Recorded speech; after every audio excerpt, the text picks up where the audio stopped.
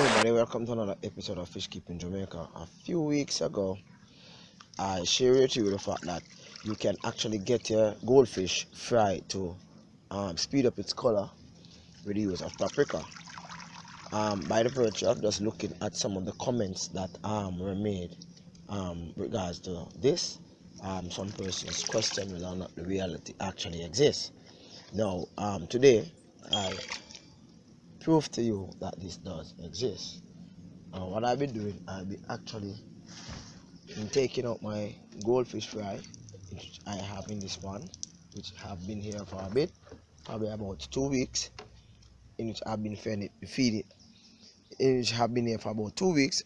I have been feeding it paprika, mixing its feed, and I am gonna be removing it to show you the coloration of this fish.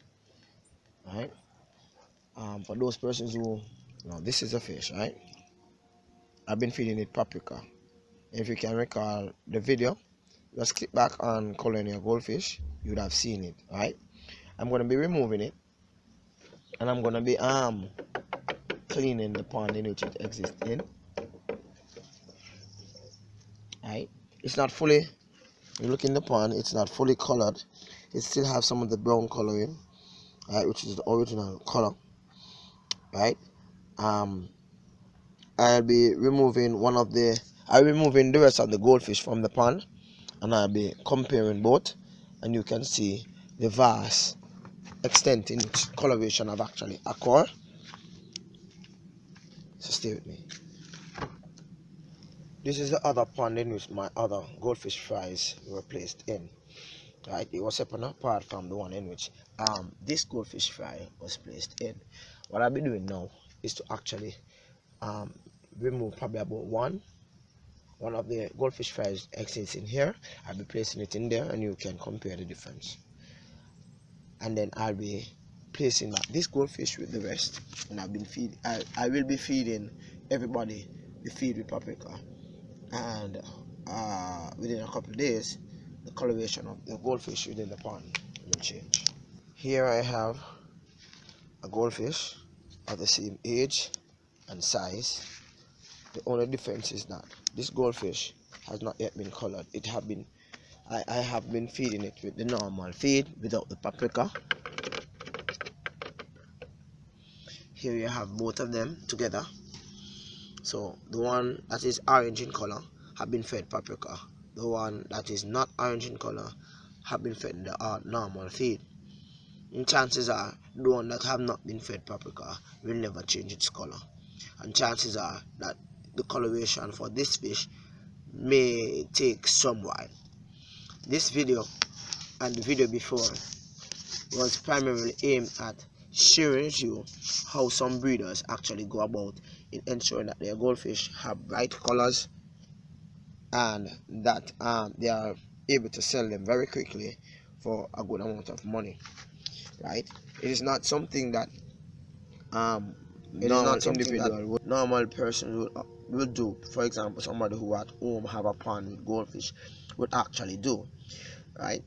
But there's no harm in it. What the pepper actually does is to work within the bloodstream of the fish, which actually inspire the coloration. No harm to the fish. The fish is healthy and strong. I've had fish which I've done this with, and the fish is alive right now, and everybody's okay.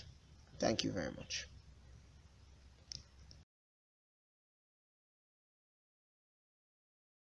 Last week I showed you that I actually removed my large plecker, 2 13-inch and 1 14-inch plecker from this pond. Right? This pond had 3 pleckers and 49 Jack Dempsey. Now I've been feeding the Jack Dempsey from the other day, and I realized that they are not eating. I don't know the reason why. Right? But one thing I do know is that the Jack Dempsey, since I have removed the plecker, though yes, the water is a little bit green because the plecker, although the plecker doesn't really, because of its size, it doesn't really consume a lot of algae, but it eats some, right? But I realized though is that since I have actually removed the pleco, my jack dempseys are more free swimming in the pond. They are they are not in the pipe, they are not at the sides, they are not in the rocks, but they are actually swimming all over the pond, which makes me feeling very good, meaning that they are now able to enjoy themselves, right? What you should know about pleco is that plecos are aggressive, territorial. So wherever they find as their, for example, their place of rest during the day, if they are bothered by any other fish, they will jump at them, and chances are, because they are so big, they will harm their fish, right? And these are common pleco, not the small plecos that probably some persons may have within their pond or tank, right? But I'm loving my fish.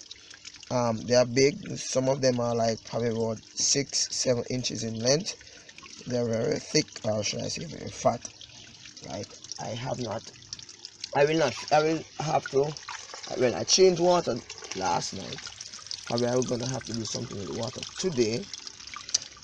But the water looks really different from yesterday because I've actually made some changes.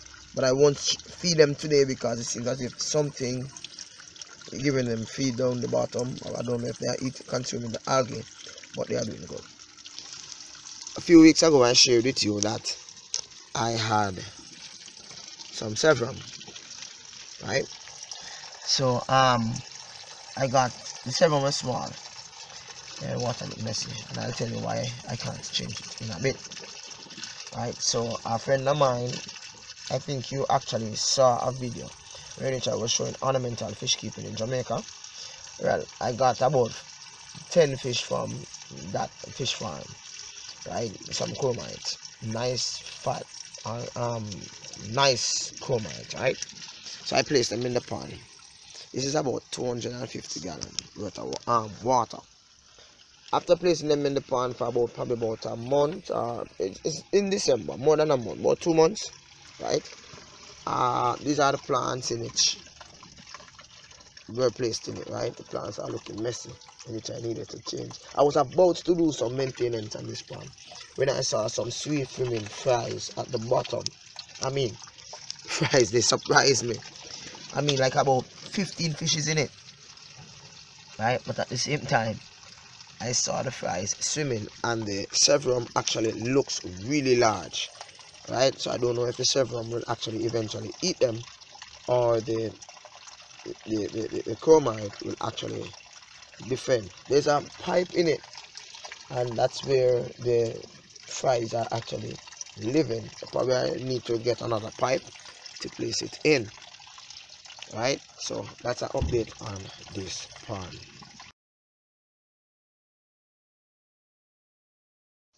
Rain fell heavily during this week. Rain fell heavily, and my pump had a short circuit. This led me to the discussion on whether or not your outside system is wired actually properly.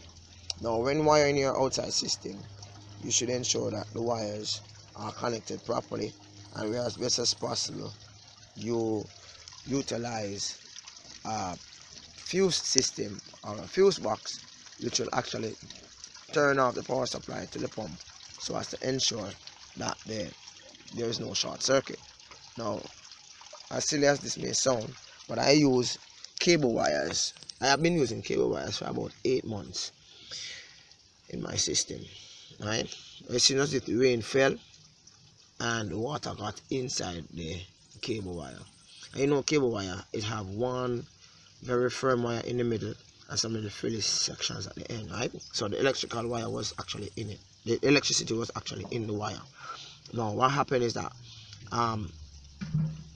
it is not built to carry electricity, but this was the only wire I had at the time, and I totally forgot to change it whenever I got the time to. So as a result of that, this happened, right? So I had to now go by the electrical store, purchase some new wire, put some of my electrical wiring, especially ones that are connected to each other in a pipe tuning as a means of protection. And during the course of the day, I'll be digging a trench so as to lay the pipe in it, so as to get it underground so that it looks tidy and it doesn't cause any accident. This is still needing some more work. I will do that later. All right, okay, so that's what I have to share with you regarding my electrical work. All my wires are run underground. They are not insulated. The wires are just run. I dig a trench and I run the wire underground, connecting them properly. They are connected separately, so in case water actually touch on it, it is not shorted. So one leg is run and it's taped, or it's put together, while the other leg is run separately, and both are, I'm going to be showing you that shortly, and both are separated.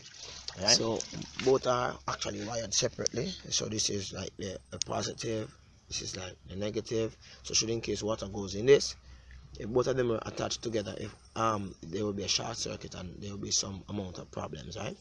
So I do them differently. I know that I should have a junction box, I know that I should have a fuse box. It should be done properly, but at the time in which it was being done, I had no other choice, because the fish needed some means of pump, because they are getting large, and I it just slipped me to fix it up properly. I will do that, and I'll probably do it, and I'll do a video on that in a bit. Remember, I'm not an electrician, I'm a teacher, but at the same time I am trying my best to make good with my hands. Okay, cool. I hope you can hear me with the water that is actually filling up the spawn. Now, I have always shared with you that I did 100% water change some months back and lost about 25 fish. I'm not taking any chances in doing another 100% water change, but this tank really needs some water change. Now, a few weeks ago, I bought two coils. They are about 1.5 inches in length. One is in my aquarium and one is in this pond. The emphasis for this is to see whether or not both will have the same growth spurt. Now, although you're not going to be able to see this guy at this moment on camera, I'm trying to find it to actually remove it and put it into a pond, but because it is still small, because this is still small, I'm unable to actually find it. When I'm actually doing some water change here, the base of the pond is really messy, but although it is messy with a lot of gunk, I will not do more than 75% water change at any one time. So the most I can do is probably do some more water change during the course of next week and the other week, so as to bring down the amount of waste that is in this pond. By the way, most of this gunk and whatever you see in the pond is algae, not necessarily poop. The poop is actually, well, most of the poop is actually taken off and filtered and returned through the pipe into the pond. Presently the filter needs to be clean, so I'll be doing that so that you have more water flowing, just like how you have the water coming from the pond. This should be flowing.